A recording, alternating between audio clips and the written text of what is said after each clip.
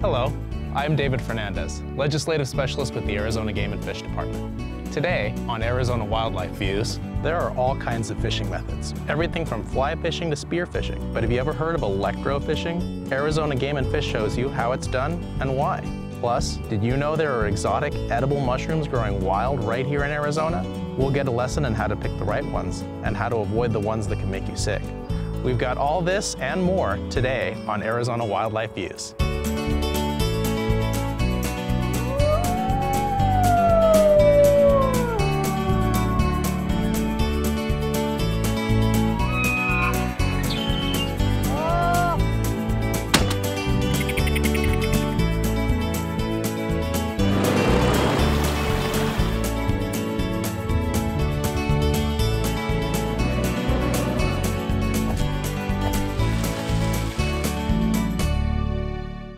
Arizona Wildlife Views is brought to you by the sale of hunting and fishing licenses and the Heritage Fund, lottery dollars working for wildlife. Some projects made possible by the Sportfish and Wildlife Restoration Fund. Arizona Game and Fish biologists routinely conduct fish surveys to better understand fishing communities. Today on Arizona Wildlife Views, we'll see how they're using the power of electricity to help increase the tiger trout population.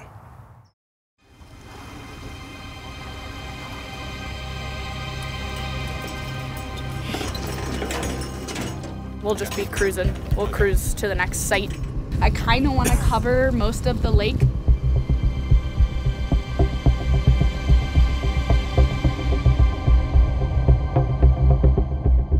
It looks like something from science fiction, a metal monster stalking its prey in the shallows of a moonlit lake.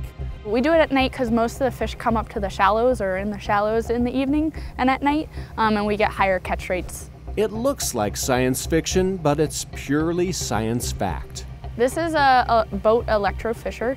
We actually have a generator on the boat which produces the electricity that'll be running while we're fishing. So we're actually putting electricity into the water and it just stuns the fish. Electrofishing is a safe and effective tool that Game and Fish uses to survey fish populations. The whole point of the survey is to catch the fish without harming them. We're pulling them out as fast as possible of the water, and they're usually revived by the time we get them in the live well. They're nice and swimming around in there. This particular survey at Willow Springs Lake is focused exclusively on tiger trout. That's a tiger trout. Tiger! Woohoo! When another species like this bass is scooped up by mistake, it's immediately released. There's a rainbow. I'll let him go. You guys ready? Yeah. Yeah. Every 30 minutes, the biologists cut the power and start measuring fish. Yeah, look at him. 341. So we've got a species code, which I'm using TIGR for tiger trout, and then I have the length in millimeters and the weight in grams. Here's a good one. Tiger trout are new to Arizona. In the summer of 2016, Game and Fish stocked them into 4 Arizona lakes: Carnero and Becker in the White Mountains, Woods Canyon and Willow Springs Lake on the Mogollon Rim. It's now November, and biologists are collecting data to serve as a baseline for when they do this again in the spring. 122. We're surveying the tiger trout this time of year to figure out how healthy they're going to be going into the winter. Game and Fish biologist Sally Petrie says there's a lot to learn about tiger trout and their ability to survive and thrive in Arizona's lakes.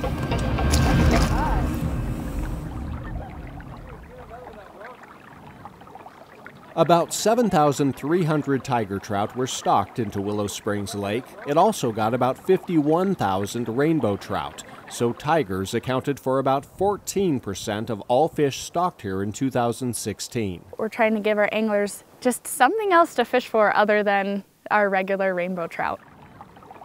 Tiger trout they're a cross between a brook trout and a brown trout. Tiger trout are a sterile hybrid that cannot reproduce. They're aggressive feeders, which can make them especially fun to catch. I'm doing some angler surveys, kind of just asking people, hey, how are you liking fishing for tiger trout? What are you catching them on? And people really like them. They think they look really cool, and they do look really cool. And they say that they are more aggressive on the line, so they're a little bit more of a fight to get in the boat, which is fun. Yeah, these tiger trout are real fun fish to catch. Earlier in the day, Nick Walter, who edits the weekly fishing report for Game and Fish, was at Willow Springs Lake hoping to hook one of the new arrivals. They'll chase down your lures, anything like a panther martin or a Kastmaster or a rooster tail, and it's perfect for fly fishing. Oh, beautiful tiger trout. It's the first one I've ever caught, so first tiger. They're aggressive fish, they'll chase down your fly, so tiger trout and fly fishing is a win-win out here. Ready? Back on the boat, the first half hour of electrofishing was productive. Good job, you got them. So we got 15 tiger trout, which is pretty exciting. We're doing pretty good for tonight so far. But it got even better. The best half hour produced 32 tiger trout, and a grand total of 99 were surveyed by the time the team finished its work around midnight. 244. The average size of the tiger trout was 10.7 inches and about half a pound. The smallest was 8.8 inches, not quite a quarter pounder, and the biggest was just under a pound and slightly more than 13 inches long. There's no telling how the tiger trout will do here during the winter, but we should find out in the spring when these researchers are back chasing tigers in their stunning science machine.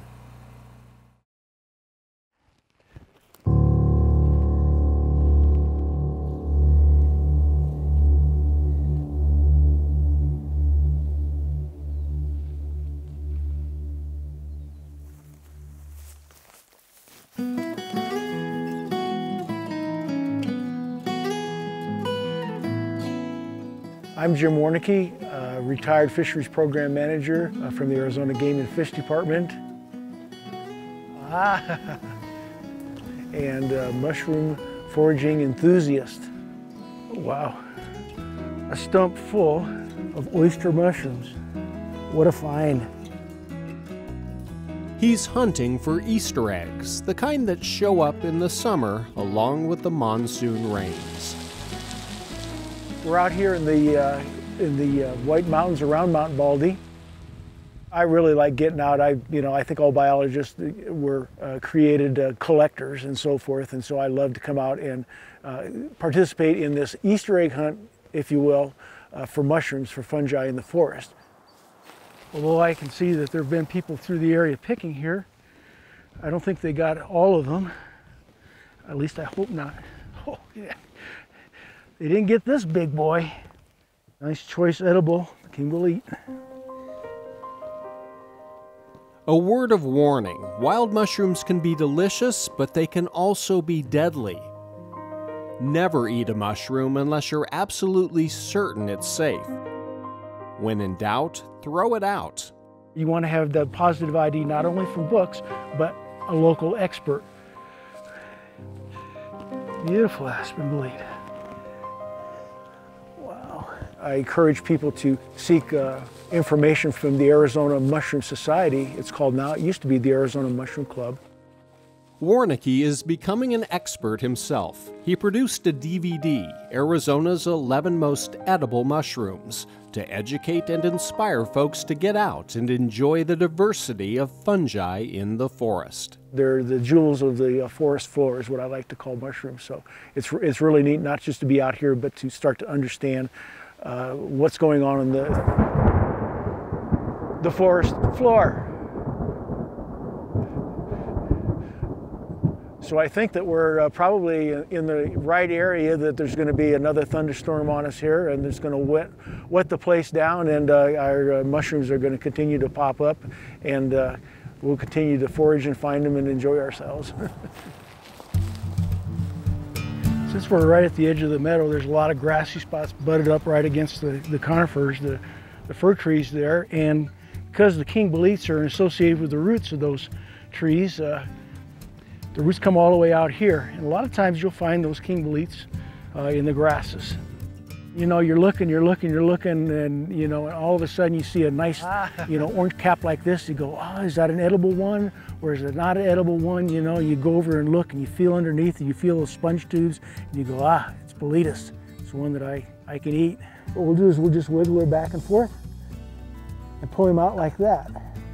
Here's, instead of gills, he has sponge tubes right here. This seems like a great specimen. We're going to clean him up. I'm going to shave him. We'll go all the way around to get the dirt off of him. Indeed, there isn't any bug holes in the bottom here. This guy looks like a virginal specimen. No bugs to contend with. A prime specimen of king bolete mushroom.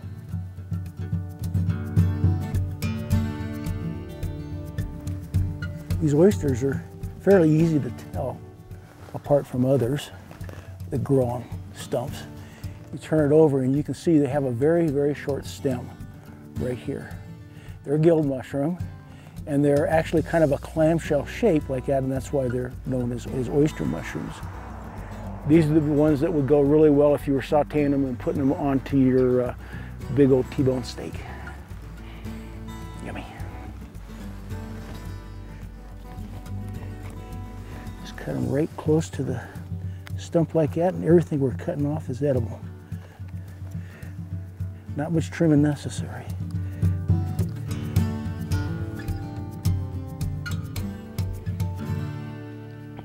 Ooh, look at this. Some chanterelles. A gourmet mushroom. Smell a little bit like apricots.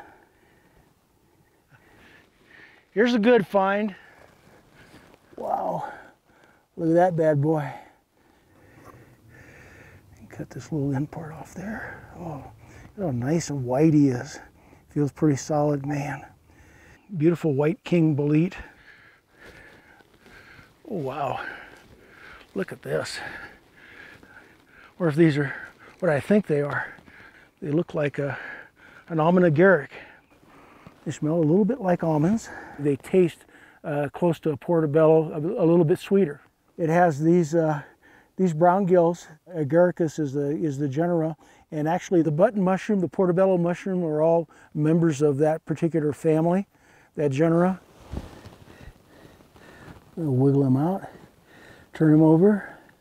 These are fungus gnat larvae, maggots. I'm not going to eat him. These are lobsters. I call them the 50-mile-an-hour mushrooms because you can spot them going 50 miles an hour down the dirt road because they're so brightly colored. They are actually a parasite on the other mushrooms. And they're called lobster mushrooms because they're kind of shaped a little bit like a lobster's claw. A friend of mine likes to make lobster bisque and use lobster mushrooms because they taste so much like seafood. I like lobster mushrooms because they not only because of the way they taste, but they remain fairly firm and crisp. So when you put them in soups and so forth, they don't get soggy or mushy or anything like that. Is that they have a very nice texture, a nice mild flavor. So they end up going in a bag by themselves because they're dirty, dirty little boys. Excellent specimens of king bolete. We did exceptionally well, you know, for the 3 hours or so that we were out there. We got a good diversity, probably 6 or 7 different species of edible mushrooms, and some of them really, you know, Epicurean quality. Let's go find some more. So much country to cover.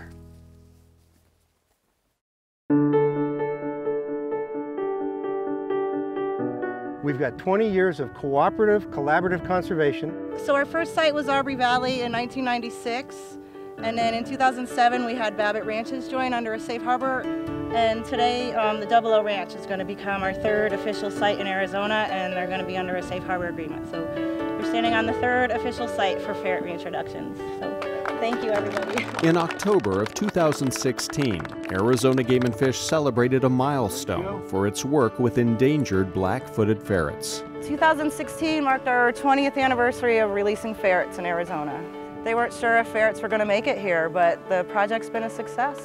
Back in 1996, Game and Fish released ferrets for the very first time in the Aubrey Valley near Seligman, Arizona. It's great habitat because it's prime prairie dog country, and prairie dogs are the #1 food source for ferrets. Now 6 more are being released on the 00 Ranch, the newest private property owner to partner with the Ferret Project. Other partners that make ferret conservation possible include the U.S. Fish and Wildlife Service and the Phoenix Zoo. For Phoenix Zoo, it is the 25th year of working with them. And we've had an average of 20 ferrets born a year at this facility. The zoo started raising ferrets in 1991. It's one of 6 captive breeding facilities that raises ferrets for release at 28 sites across 8 western states, Mexico, and Canada. Without facilities like this, black-footed ferrets would probably no longer exist. In the 1970s, they were thought to be extinct. Then, in 1981, a small colony was discovered in Wyoming. Several years later, disease nearly wiped them out, but 18 ferrets were captured and placed into a captive breeding program. We have to pay attention to the behaviors that they need to survive, like being able to catch food. Breeding facilities like the Phoenix Zoo are challenged with raising ferrets in captivity that are ready for the wild. Predator avoidance behaviors, like we don't want them to stay up above ground for very long. So that behavior of them taking the food down, that's something we're definitely paying attention to. If we see them eating up top for prolonged periods of time or not taking that food down, it's definitely something to note. It could be an animal that is potentially not fit for release. What you see at this facility are these enclosures that have a surface area, but they also have a tunnel that goes down to a nest box. In a way, this setup, even though it doesn't look at all like a prairie dog town, it's actually the identical kind of habitat resource that they would need. Monitoring Arizona's ferret population isn't easy because ferrets are nocturnal. They're food source prairie dogs, they're out all day long, but the ferrets, they like to go in the burrows at night and take a prairie dog while they're sleeping, So several times a year, volunteers help Game and Fish conduct spotlighting surveys. So you're gonna be driving 5 to 10 miles an hour. You're just gonna be sweeping your spotlight back and forth. The night begins with an orientation. That just kind of helps you to know where roughly you're going to see ferrets most likely. Volunteers learn how to find ferrets and how to capture them with a trap. And push up this door as such. Well, last night we saw 3 badgers, saw 2 of the black-footed ferrets, trapped 1. Volunteer Robert Coonrod is a spotlighting regular. I enjoy it. It's like it's my vacation, like getting away from the city. We're driving around usually about 3 miles an hour, and we're looking for eye shine. That's a badger, but ferrets have that same brilliant green eye shine.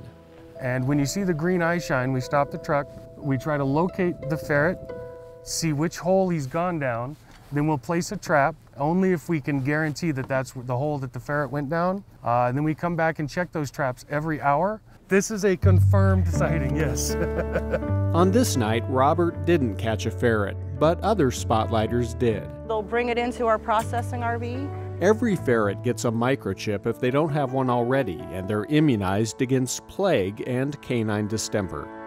We'll give it a shot of penicillin, we'll take its vitals, we'll pluck some hair for a DNA sample. After a ferret is processed, the spotlighters release it where they found it.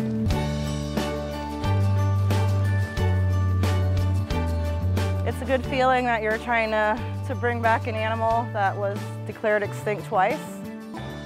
Maybe one day this endangered species will simply be a common species. Now that would be something to celebrate. There's still a lot of work to be done.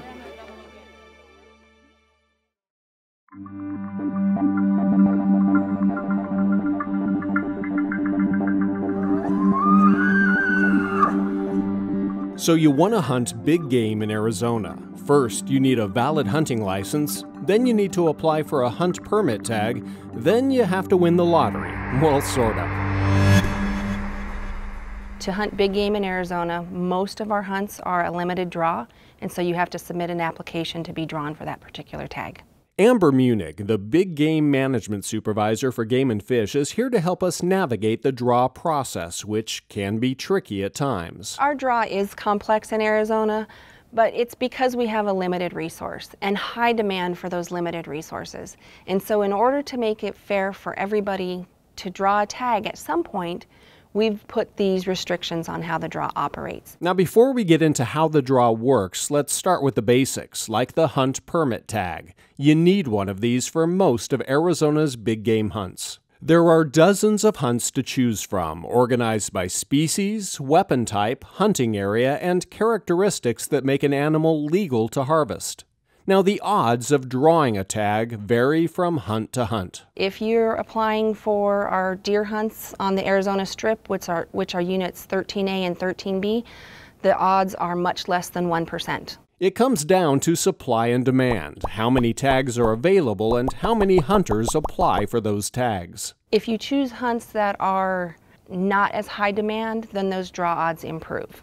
And of course, if you're looking for something like antlerless elk, then you have a pretty good chance, oftentimes a 50% chance at drawing those tags. Each hunt in Arizona is assigned a unique number to use when applying for a tag. On your application, you may select up to 5 hunt numbers in order of preference. Then, after you submit a properly completed application on time and with the required payment, you are entered in the draw. Your application will be assigned a computer-generated random number. It's the lowest numbers that get the first shot at a tag. And you get extra chances to be issued a low random number if you have bonus points. As you apply for a hunt and you're unsuccessful in drawing a tag, you get awarded a bonus point. So every time you're unsuccessful for that species, you start to accumulate bonus points. And the bonus points give you extra chances of getting low random numbers in the draw, which improves your odds of drawing that tag. Your bonus points accrue over time until you're finally drawn for a hunt. You can also get a bonus point if you complete Arizona's Hunter Education course, and that's a permanent bonus point. It applies to all species. The other way is if you have applied for a species for 5 consecutive years, you're issued what's called a loyalty bonus point. That point isn't cumulative, it's either present or absent. So if you end up missing a year, it goes away. You may also use the hunt application to basically buy a bonus point instead of entering the draw. Now that we're familiar with permit tags, hunt numbers, and bonus points, let's take a look at how Arizona's big game draw process works. Our draw has 3 different passes to it, or phases to the draw. The first pass is what we call our 20% bonus point pass. This first phase of the draw awards 20% of all available tags to applicants with the highest number of bonus points. Let's use elk for an example. If there are 100 total tags that we're issuing for a hunt number, 20 of those will be issued during the bonus pass of our draw. Let's say there are 22 maximum points for elk. We pull up all applications with 22 points. Each of those applications is issued a random number. The lowest random number is the one that comes up first. That application gets their first choice. We go to the next lowest random number and look at their first choice.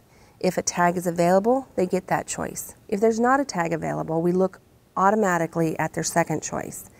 If there's a tag available there, they receive it. If not, their whole application goes back in the pool for the next phase of our draw. And we go through each application this way until we've gone through everybody who has 22 bonus points. If we haven't issued the entire 20% of those tags in this bonus pass, then we drop down to the next number, which is 21. We do the same thing, looking at their first choice, looking at their second choice, then we'll drop down to the next lowest number and the next lowest until we've issued the entire 20% in this pass. Once that 20% is gone, then we go into the second phase of our draw. This is where it becomes truly a random draw, more of a lottery. We're issuing the remaining 80% of the tags here. You get a random number for your application, and you get a random number for each bonus point that you have. So if I have 10 bonus points, I'm getting 11 random numbers, 1 for my application and 1 for each bonus point. We look at an application's first choice, issue the tag if it's available. If it's not, then we automatically look at the second choice. If neither choice is available, which means that all tags for that hunt have been issued, that application goes back in the bucket for the third pass of our draw, which is where we look at the third, fourth, and fifth choice on a hunt application. So that's Arizona's big game draw process. It's the same for non-Arizona residents, except non-residents are limited to no more than 10% of all available big game tags. The 10% cap pertains to each individual hunt for most species except bighorn sheep and bison, where the cap is applied to all hunts combined. And that's because there's so few tags offered for bighorn sheep and buffalo in the state. Again, I do want to emphasize that the tags for non-residents aren't guaranteed. It's just up to 10%. And only half of that 10% may be issued in the first phase of the draw. So in a hunt that has 100 tags, 10 of them are available to non-residents to be drawn. 5 of the 10 can be issued in the bonus pass of our draw, so that's where we look at max bonus points, and the remaining 5 may be issued in the second phase of our draw. Arizona's Big Game Draw is designed to give everyone a chance to enjoy the thrill and the privilege of hunting the state's big game species. Good luck next time you put in for the draw.